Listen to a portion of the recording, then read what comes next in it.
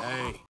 What's going on, guys? Hope you're all doing well. Now for today's video, I wanted to talk about an unused Velociraptor attack, or actually a string of attacks that would have led to a lot of build-up and tension in Jurassic World Fallen Kingdom that for some reason didn't get used. While none of the actual attack scenes or kills, there are kills actually, that none of them visually take place in this unused material, they do mention the aftermath of what happened and how it was supposed to build up to a scary meeting between Owen and Blue in the movie. This is a short section of backstory that I found in the film's junior novelization that would have really made a difference in the final cut of the film, in my opinion, and it even looks like the edit that they went with, you know, the movie we all got to see, kind of played off of this little bit of trivia.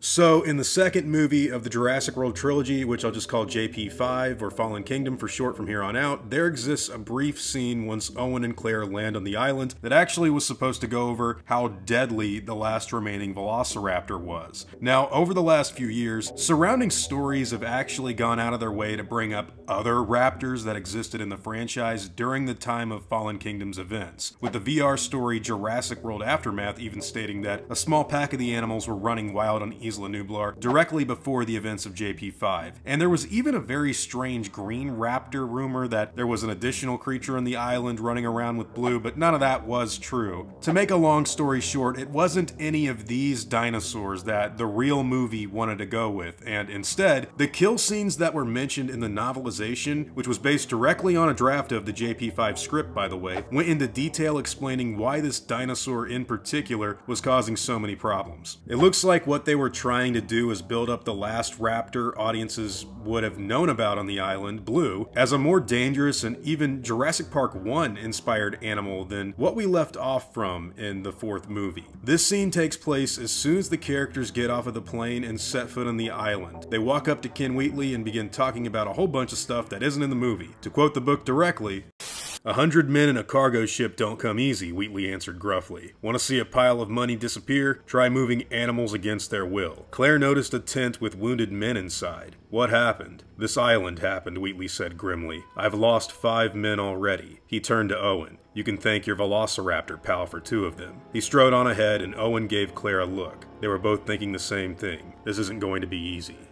Now, obviously, the purpose of this scene was to build up the tension and mystery behind what had happened to Blue after the events of Jurassic World. And with the scene where Owen meets back up with the dinosaur on top of the Ford Explorer in Fallen Kingdom playing out like it did, it's kind of obvious to see that this was written as a sort of foreboding encounter that would have helped sell the meetup even more in the final version. Kind of like a, oh man, what's she gonna do sort of scene, you know, when you actually do see the meetup. What makes it even more interesting is the fact that this could explain why all of the mercenaries were on high alert and filled with tension in the movie, where one of them makes the fatal mistake of trying to tranquilize the dinosaur early, and we find out how those other guys may have met their end.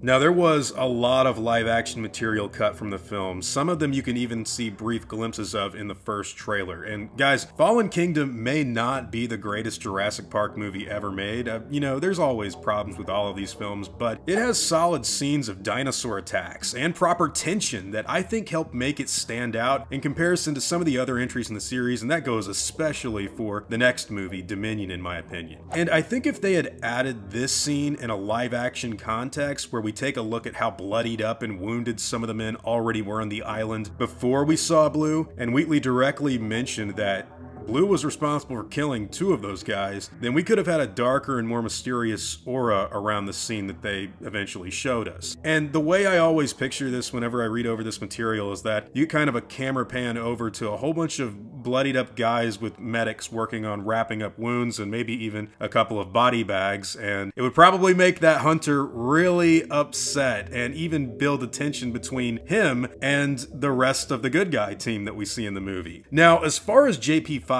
goes, there was a ton of deleted content that didn't make it into the final release, and a lot of people will remember that when the first trailer came out, Colin Trevorrow even stated that something like the first 52 or 57 minutes or something were only shown in that trailer for the film. But in the final release, the Brachiosaurus dies at around the 45-minute mark, and that was after all of the stuff from the trailer, meaning that a ton of stuff was cut from the movie on the island. And it's not really that hard to guess if a scene like this happened to be one of them. If they didn't film it, that would be weird, but this is based on the script, so there has to at least have been some sort of inkling of material that was left on the cutting room floor. Speaking of which, that's not the only thing that this short part of the novelization has that's different from the final release. There's even more exposition regarding the characters in Isla Nublar in general that I wouldn't be shocked if they too were cut from the theatrical version of the movie. Again, to quote the book directly, "Mr. Lockwood takes his humanitarian efforts seriously," Whatley said with a tight grin. "Woe to the unprepared." Zia and Franklin climbed down from the plane. Whatley spoke to Zia first. "The paleo-veterinarian.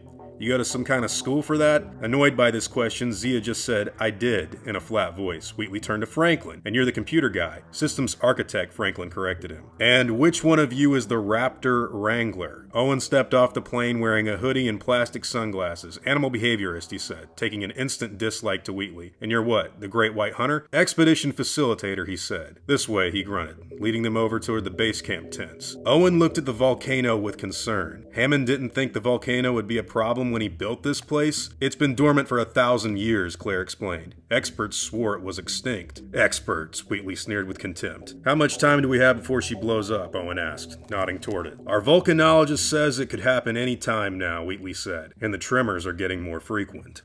So just right there, in the span of like literally 2 pages or a page and a half, we go over so much little bit of material and information that would have made a lot of people stop asking questions in the final release. And I don't know, man, I just don't understand why stuff like this was cut. And there's even more material that was left from the final film that I thought sounded and looked extremely cool. You'll remember that one of the deleted scenes actually had the Indoraptor playing with a human skull in its cage, where the villains, Eli Mills and Gunnar Eversole, go over the fact that it lured a person in there and killed them, which would kind of set up, you know, the whole scene where Whatley gets his arm ripped off at the end of the movie. It was something like 3 tranq darts are what you need to take the Indoraptor out and like tranquilize it, which makes sense because it's got the same sort of armored skin as the Indominus Rex did in the last movie. So you know, for actual bullets to fall off of it and a little needle to pierce it, yeah, you'd probably need more than just 1 tranq dart like we saw in other Jurassic Park stuff. And Whatley didn't know any of that information, so again, it was kind of a build-up and an execution that was cut from the movie, just like this Velociraptor scene. All in all, I think this would have been extremely cool to put in the movie, and I would love to see Bayona come back and do some sort of director's cut of the movie, because, again, another scene that was cut showed the death of Iris, who was Maisie's nanny in the film. A lot of people were like, hey, how come she just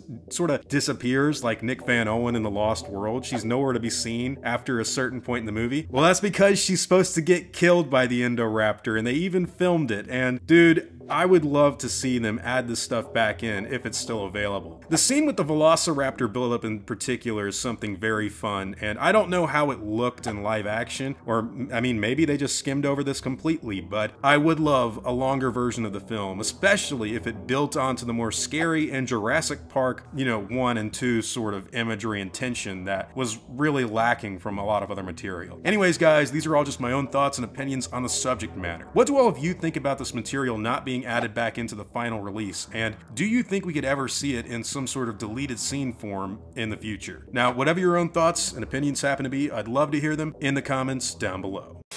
Now, before I go, I'd like to thank all of my game wardens and InGen executives, as well as all of my park workers and InGen hunters as well. You've all helped my channel immensely, and I'm incredibly grateful for all of that support. Now I'd like to thank you all for watching today's video and hope that you enjoyed the content. If you feel like I deserve it, I'd appreciate the like and hope that you all consider subscribing. I'll see you all in the next video, guys, and as always, take it easy.